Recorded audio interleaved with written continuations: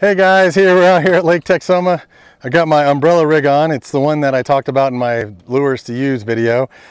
Just had one on, it fell off just before I got to the boat. It unhooked itself. But the way I'm using it today, instead of just trolling it around, I'm actually casting it out and letting it sit for a good 5-10 count.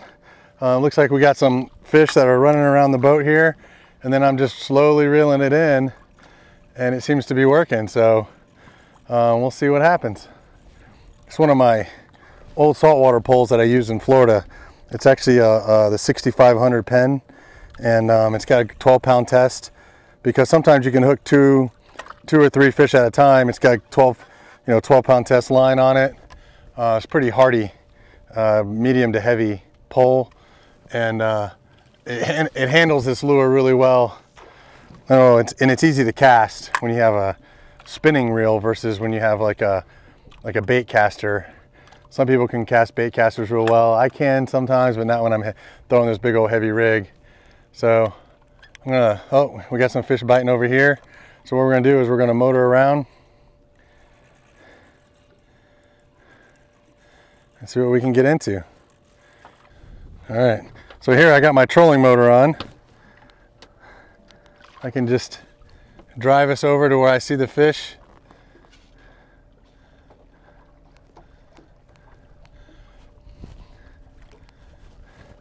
And then I'll just go ahead and drop this down and can adjust my speed accordingly with my trusty remote. It's a good way to prospect. If you're looking for the bigger fish, sometimes they're down there real low. When we were catching shad this morning, we caught some really monster shad, and I don't think that's what they're biting on right now. So we threw them down there and we had no luck. I'm sure there's some fish out here that can eat those things, but that's not what we're seem to be catching right now. So I'm just going to use the trolling motor to troll around through here. We still got a bunch of stuff popping. See if we can't find some bigger fish. We've been around here. I mean, the fish are just everywhere. They're popping on the top. We see them on the depth finder, the fish finder. They're hanging about 10 to 20 feet, and then they're coming up at the top periodically chasing bait.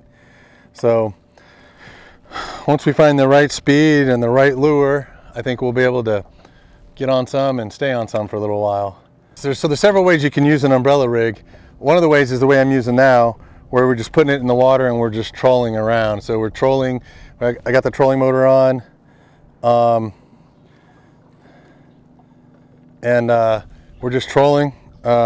Just keep changing up the speed, see what speed they like, changing up the depth.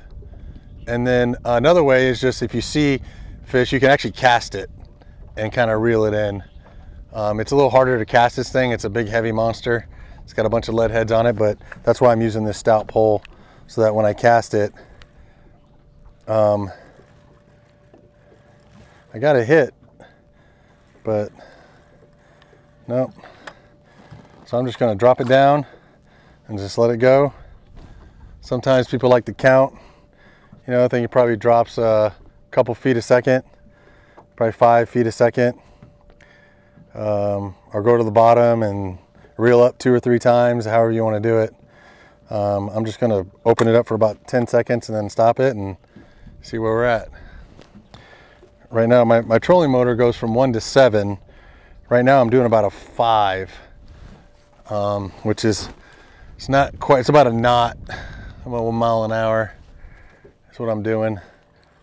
I know the fish swim much faster than that, so I'm going to bump it up a little bit, see what we do. All right, so we're out here. I got the umbrella rig down. This is one of the 3 essential striper lures that I say you use to catch striper with, and you can go find it on my 3 favorite striper lures, or the 3 most effective striper lures video. Go check it, click in the link, you can buy it yourself. For the price, it's one of the best umbrella rigs on the market.